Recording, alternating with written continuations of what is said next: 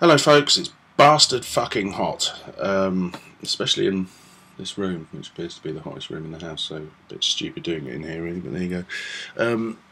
Yes, hello, Dom Lawson here from Metal Hand Magazine, sweating like a rapist, which is a lovely thing to say, isn't it?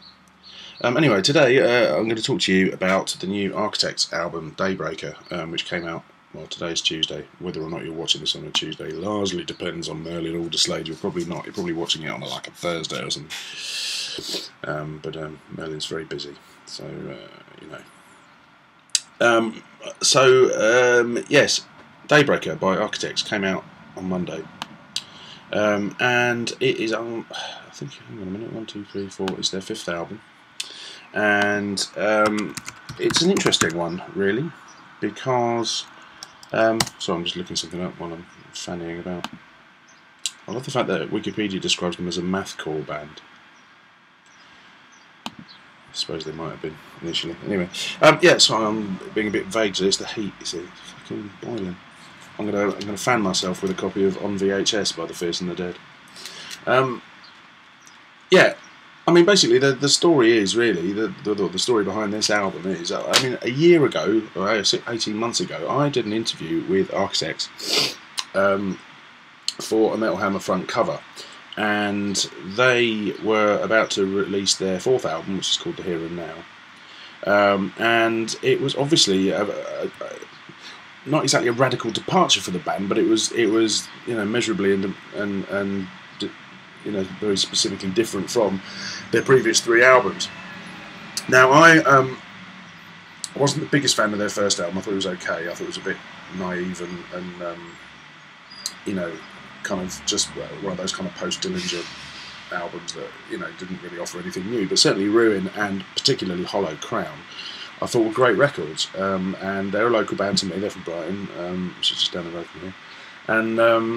And I like supporting British bands, and I really thought that with Hollow Crown they struck upon something really cool, and they were becoming a really, really big band at that point, I mean, they are, in terms of the British metal scene anyway, although, you can argue the tosser you like about whether or not Architects are a metal band. I mean, they've got elements of metal in their sound, so, let's not be total cunts about it. But anyway, The Here and Now was very much not a metal record in any way. There was absolutely nothing metal about it. There was maybe 2 songs that had riffs on it that you could describe as metal. But really, it was a kind of slightly heavier than average post-hardcore record with a few detours into kind of ballady territory. And I'm going to look up the name of the song. I mean, I say there were 2 or 3 tracks that I really liked. For what they were, not saying it's the kind of music that I would normally listen to, but there were some great moments on there. What was the song that I really liked?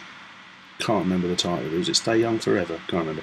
Anyway, and Day In Day Out was quite good, But Heartburn, oh dear, it was just a terrible thing. I really didn't like that at all. It was kind of Coldplay-esque ballad thing, and just no, thank you. Not at all. But I interviewed them, and because it was an important stage in their career, and I did the cover feature for Metal Hammer, and I think they're brilliant blokes. They're really they're really intelligent and very passionate about what they do, and I think they're a great band, and they deserve every bit of success they get. It's in terms of my personal musical taste, Architects are not 100% what I like as such. But Hollow Crown was a brilliant album. I thought Ruin was great. A couple of tracks on the Here and Now I really liked, and so automatically I was intrigued about hearing the new one, because I'd read somewhere them saying that they felt they'd kind of taken a misstep or gone too far in one direction or something on the Here and Now, and it's funny because when I interviewed them they were kind of saying this is the kind of music we really want to do, and it's funny how people. I make music myself, and I know the feeling. You kind of head in a particular direction, and you think, yeah, actually, no, this is brilliant. This is what you want to do, and then actually, with hindsight, you look back and go, no, to be honest, no, that wasn't really us, or that wasn't quite what I had in mind, or and it's easy to kind of forget who you are when you're trying to reinvent yourself, So I think Daybreaker is it represents Architects reclaiming their sound to a great degree. And I'm not saying that the Here and Now did them a load of damage, but it certainly did put off, I think it must have alienated a degree of their fan base, you know, although of course they're, you know, like most bands these days, they're used to everybody moaning about everything they do, and, you know, you always hear more criticism than you do praise, you know. But it must be frustrating, you know, to release an album and then hear people go, oh, I don't like it as much as the old stuff over and over again, you know. So anyway, I put on Daybreaker yesterday, and gave it a good blast. I mean, on a very simple level, this is a million times better than the Here and Now. I mean, I really, really, really enjoyed this album. And again, there are...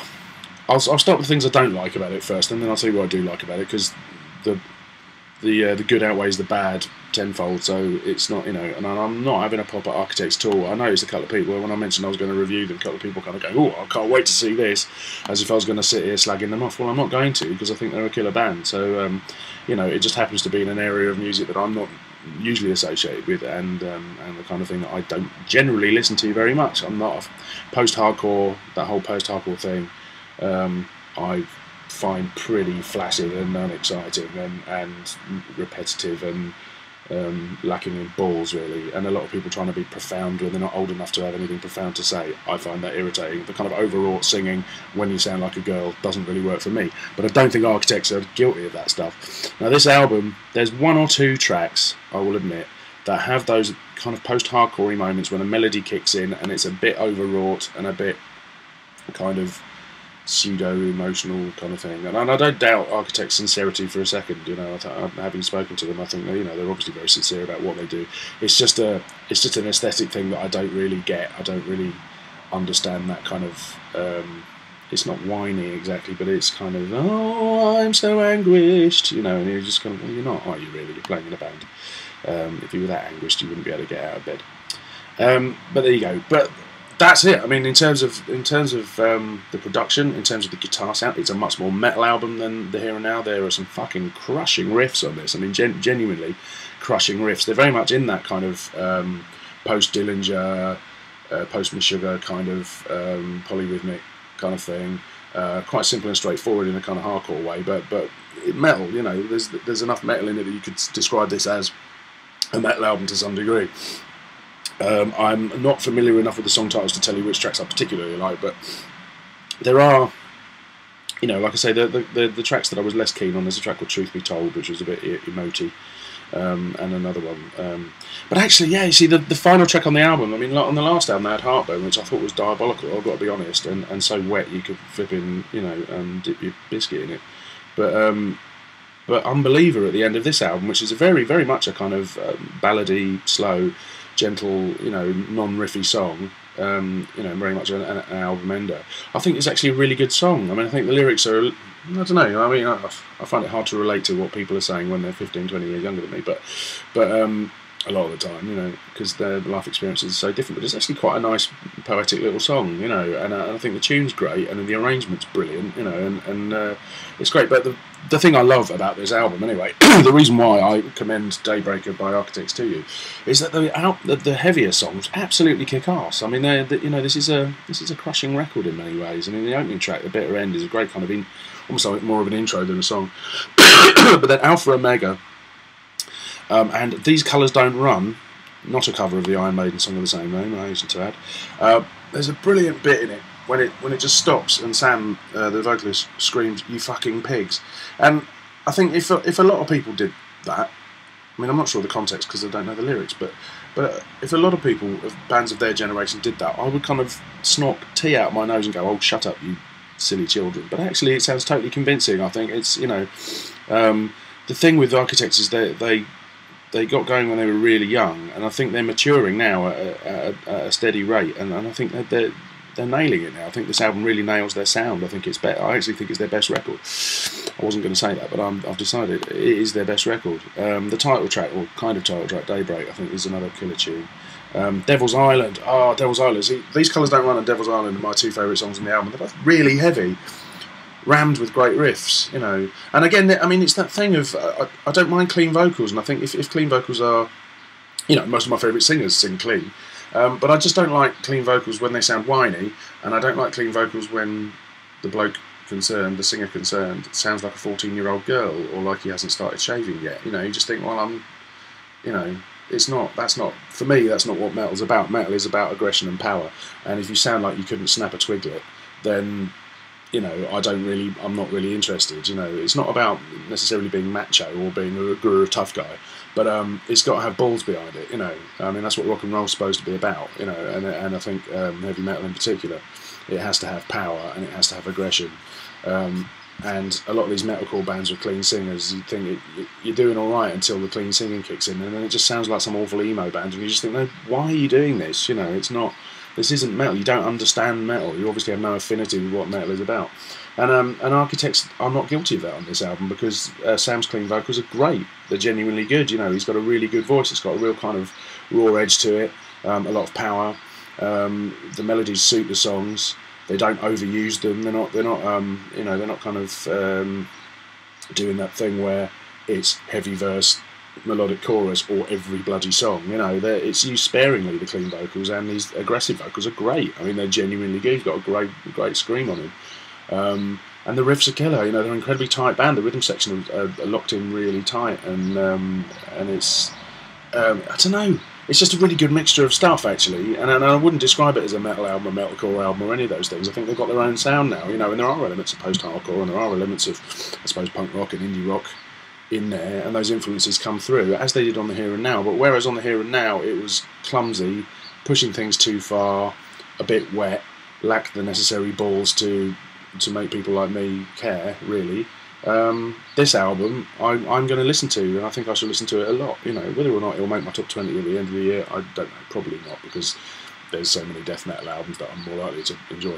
But I think, you know, I think you have to have a degree of objectivity when it comes to these things. And I think, I mean, subjectively, I think this is a fucking great album. Objectively, I think for the kind of music that Architects are more, you know, more usually associated with, which I think is this, it's kind of like there's two metal scenes. There's the full-on metal scene, which is about heavy metal and derivatives thereof, and then there's this other scene which has kind of emerged from the hardcore world, which is bands that, you know, if the two things hadn't crossed over, they would be hardcore bands or emo bands, you know. But they've also grown up listening to a mixture of stuff. So you've got a lot of kids that are very much into Dillinger and Refused and Converge and all that kind of stuff, but also into Decapitated and Gojira. And, you know, they're of that generation where they don't really see the difference, you know. And if you've got into Decapitated, there's a chance you'll get into, you know, other death metal and stuff like that. And it's just a matter of, you know, which side of the fence you find more aesthetically appealing. And I think if you're not into wearing black, having long hair, listening to Saxon and Dio and the whole metal culture, then I think you're more likely to kind of feel an affinity with Bring Me the Horizon and Architects and all that kind of stuff. Even though to me that, you know, has very little to do with metal culture, but that's not to criticise it. That's just a statement of fact as far as I'm concerned. But anyway, but yeah, this is for this kind of music. I think Daybreaker is as good an album as I've heard, you know, and I don't really want to define it. They're not a mathcore band, they're not a post-hardcore band, they're not a traditional metal band in any way, they're not a metalcore band. They're a mixture of all these things, apart from the traditional metal bit, and I think what they've done here is actually struck upon their sound. You know, I think Hollow Crown was getting there, but they obviously wanted to put more melody into what they were doing. They did that on the Here and Now, but they took it too far, and it was a bit wussy. This, they've eliminated the wuss factor on Daybreaker, and even the mellow, softer tracks have an edge to them on this album. And I think they've come up with an album that totally defines who Architects are in 2012, which I think is brilliant. And like I say, they're really top blokes as well. You know, they're very intelligent and passionate about what they do, which is, you know, not always easy to convey to people when you haven't spoken to them on a personal level, you know. So when we take exception to bands, we think, oh, Black Veil Brides, what a bunch of cunts they are. But I interviewed Matey from the Black Veil Brides, and he was a lovely bloke, really intelligent and witty and self-deprecating, and you know, didn't give a flying fuck how he was perceived by people that didn't like his band. And that kind of, you know, when you get the opportunity to talk to people, it does kind of change your perspective on these things. And having spoken to Architects, they're proper sound people, you know, who really care about their music and are conscientious about the artistry involved. It's not just about, you know, bashing out another album and going on the road, ooh, we're going to be rock stars, you know. They actually really care about their music, and I think that really comes across in Daybreaker, because it's a really intelligent and passionate and crafted record. and the best thing they've ever done. There you go. So that's me waffling on for 14 minutes about Architects, and I never thought I'd talk for that long about it, but I think it's a fucking brilliant record. I'm going to listen to it again in a minute. Yeah, you know, I'm probably going to prefer the new Manowar album, I'll be honest, but that doesn't mean that this isn't a great album. If I was reviewing it for somebody, I'd give it 8 out of 10 and say this is a belter. So there you go. Thanks for watching me. It's like my hat. It's just to stop the sun from burning my face. I'm actually completely bald under here. Yeah. I forgot what I was going to say now. Probably wasn't interesting. Right. Shove it up your arse, and I'll see you for the next one. Cheers.